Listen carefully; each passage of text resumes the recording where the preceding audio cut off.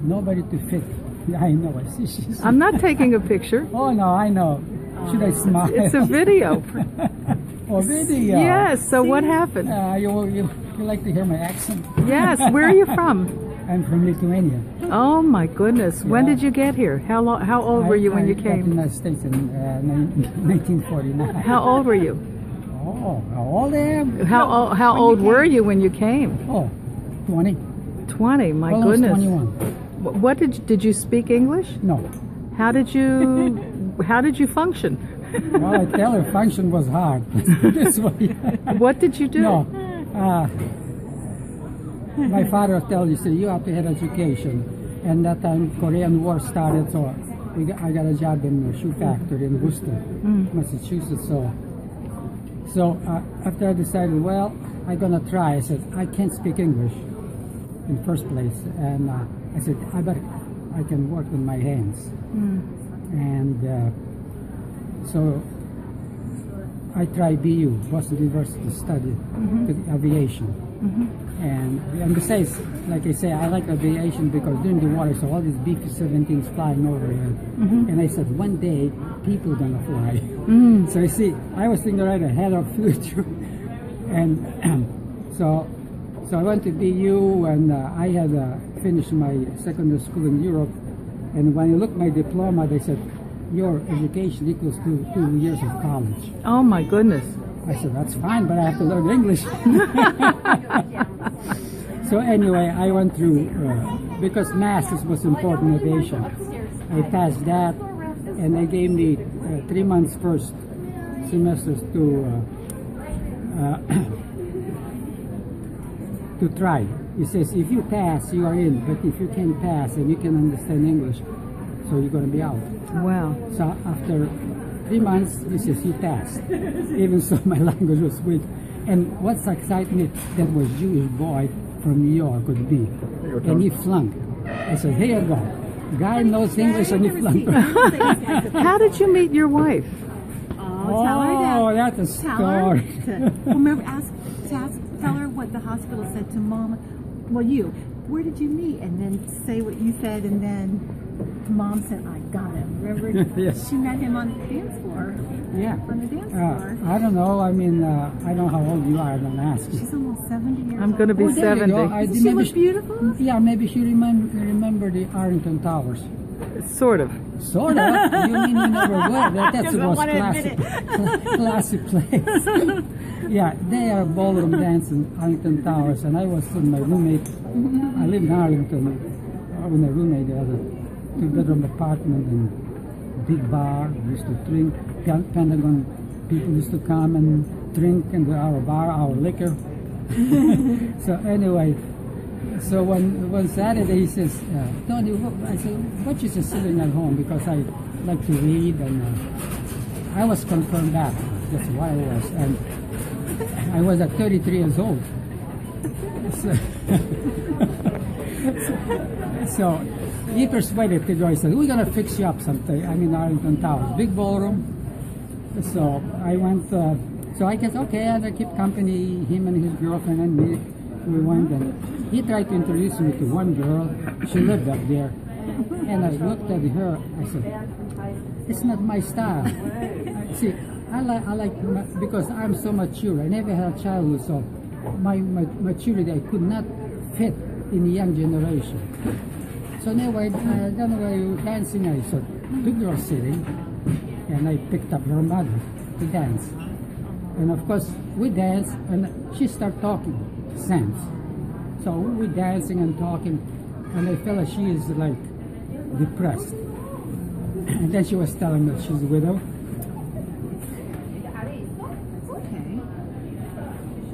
So I said, life is not over. Which way?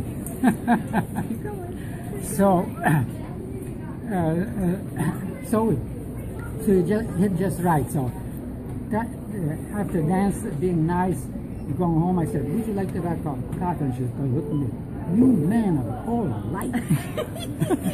I said, sorry about that, asking. So anyway, and then, I don't know, I called her or she called me a couple of days later, And we decided to go out for dinner, and that's how it started.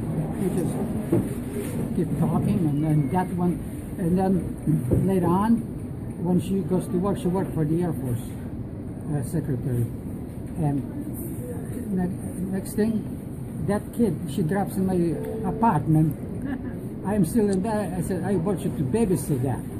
So I said, okay. So I have to get up and babysit. Lucky you. We go out shopping, Safeway, and How old was she? 5. Yeah.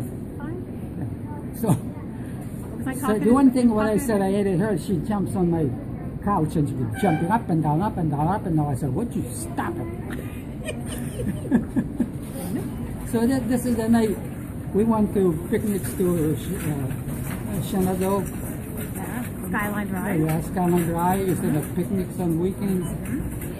So somehow I felt like a family. So a year later she says, well, we're going and going and going. She says, you know, don't you think about marriage? Well, man, I said, you know, I'm confirmed bachelor.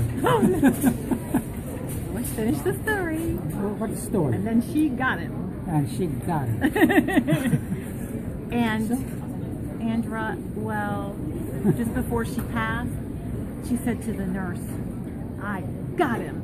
And she had this like devilish look on her face, like, aha. And then after that, she was down. I couldn't recognize her. That was a day that she was laughing and giggling a little bit, and then she never went back to that again. And 2 days later, she's gone. I had a hope that she's gonna recover and come back home. You know, I said, I'm gonna take care of you. You have to, you know, you have to hire nurses. See, right now to you're take like care a of. celebrity. See, everybody's looking at it like, wow, Yeah, that man this is special. part. This is a part of my story. She would be holding it about 3 hours before she would hear my whole story. All the wars, all this, how escaped TGBs, how we're hiding, how Germans got us big ditches, how my father escaped one night, and we all family. We always were ahead. I got a train wreck going to Berlin because Berlin was bombed. And I believe in miracles because that train was red train. We thought we were going to get earlier to Berlin. And we got on the train, and as soon as we got in the station, train was off the tracks. Where my mother's sisters were in front car, so it was halfway, and I was the second car on the side. And all the Germans, injured Germans, they were shouting, yelling, and I was, you know, the German trains, there's the compartments. And I was laying, and I could see the doors coming down with the German soldiers bouncing. So I got out, I don't know how I got out, I got out through the window under us. And that's the way. It's a miracle. Yeah, and then we in the back, and then we took our regular 5 hour going train to Berlin. And that train stopped. And everybody wondered what's going on. We're not going in Berlin. And we come out, you know, people looking, and Berlin was 5. Oh my God. Let me ask you something. If you had to say one thing, what is the most important thing you would like to say to Leslie and everybody that you love? What words of wisdom would you like to share with them? Well, I tell you, you have to be patient, compassionate, and forgiving. Tolerant, right, Daddy, like you say. That's what they always say, you know, they get mad or something. And that's not easy. You know, like say, right? oh, somebody. No, well, it's just, oh, I hate you, or that, or some sending about vengeance. I like to see that something happens to that. I said, it's not your decision. And what are you most proud of? I don't know. I'm saying that I think that my life meant to be what it is. So I know I still try to survive. But you are. But look, I got a lot of problems with me. Maybe you don't see me as the flash, but I have I'm irregular heartbeat. I'm the drugs. I had a kidney, stage 3. See, all those, and I have cataract operation have to be done with you. And your hip. And your hip at will. He's getting So better. there you go. I mean, I try to. Have you ever thought that you're being rebuilt to hold higher energy? I don't know. It's up there. Up to God. You might be being restructured to Restored, hold yeah, and restored And what? and rejuvenated to hold more beautiful energy. Well, Isn't that nice? You talk like a priest. Are you a priest? No. She's a very spiritual.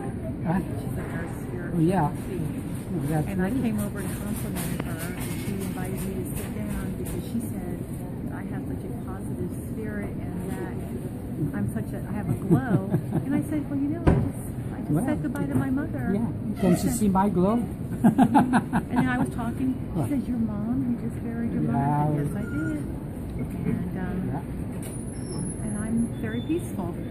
And I Well, was telling you her, are. I was We're- telling we're her, all peaceful. I was telling I her did about everything I you. could. Yep. You know, Certainly did. it's funny. And you have to, I always tell him to give himself a hug. He says, Leslie, my arms aren't long enough. I said, yes, you can do it. I don't think sometimes he gives himself the credit for all that he has done. No, I don't. Not just for my mom, for me. I think I think like I'm not finished. I didn't finish. Well, you Listen might to not be finish it. It's finished, just- Daddy. You, Well, like I say, you know, I don't know. I'm Catholic, and old times. I remember when my grandmother died, or we were just kids. Priest comes in and gives you last rites and all that. So when she died, I said, I want a priest to give her last rites. And he said, well, we have no priest here. So when I got to took her body to funeral home, and I said, can I have a priest to give her, last rites? Well, he says, it's going to be on your the burial and the funeral. So I don't, you see, in old days, I remember the old Catholic faith. This one new one I don't understand at all.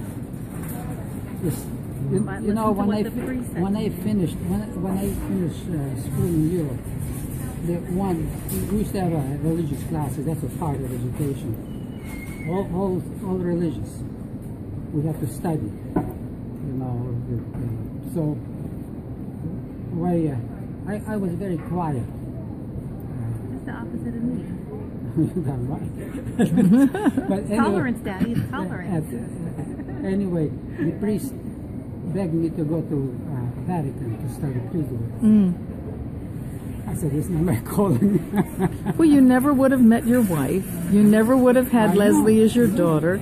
And I have a feeling that Leslie has been the best daughter that a mother could Yeah, but possibly she's want. bossy. And she's supposed to be. No. She's supposed to be. So it's out of love that she says what That's she true. does, Thank and you. she has That's other right. people's welfare Have to do right at by stake, her, yeah. and that's the important thing. Yeah. And I have a feeling you were the best husband Yes. that any Wow, wife right? could possibly he was have. exceptional. He was exceptional. Yeah, 52 years. So I was looking for 53 this fall. We married on Columbus Day. Daddy, it's not In just 1962. it's not just the length of time; it was the quality Yeah, of well. your relationship. You were an anyone can say they were But you married see, today, I but love- you were I love my, you were exceptional to her. You always made her the top priority after God. She was it. Wow. She was it. She Every was time. it. Yeah, sometimes I used to wonder why I'm doing all this and what's my purpose. Ah, And I said, well, what's my purpose? That's right. maybe your purpose is to love, Yeah. Hey, and to love with all of your heart. I'm very romantic. Ah, Sentimental. Very, very. And, sometimes, I always feel that to be togetherness and love. Family. And that's, We're so it. what would you say to your wife if you had to speak to her right now? What would you say to her? well, I would say that make God angry. Don't make God angry. Be good. You told her yesterday at our I meeting. told her while I was behave looking at yourself. I said, you behave up there. Don't get what God tells you to do. Because she's kind of feisty. Yeah. Yeah, she was feisty. And what would you say, Leslie, to her? Well, She was apologizing. Like I was saying yesterday, I said, Mom, I thank you for being an exceptional mother to me under the most trying of circumstances. I love you, I respect you, and I apologize for all the times that I wasn't the best daughter in the world. But that's what kids do, I guess, but I own it, and I am sorry, and I aspire to be like you, Mom, but I don't think I ever will, because that's some big shoes to fill, but I will certainly try. And I'm scared now, Andra, because I know now she is watching over me, and I can't hide from her. She's watching me, and I want to make her proud. Well, just make God proud. And I've always been this type of person to reach out to others. It's just my personality. I like people. I don't meet a stranger. And Mom, rest in heavenly peace. And I will do the very best I can to look out for Daddy until he meets up with you again on the other side. And I love you. And that's it. And I have nothing but peace in my heart. Okay. I'll miss her, but I can talk to her all the time, and I can pick up a piece of clothing and smell her scent.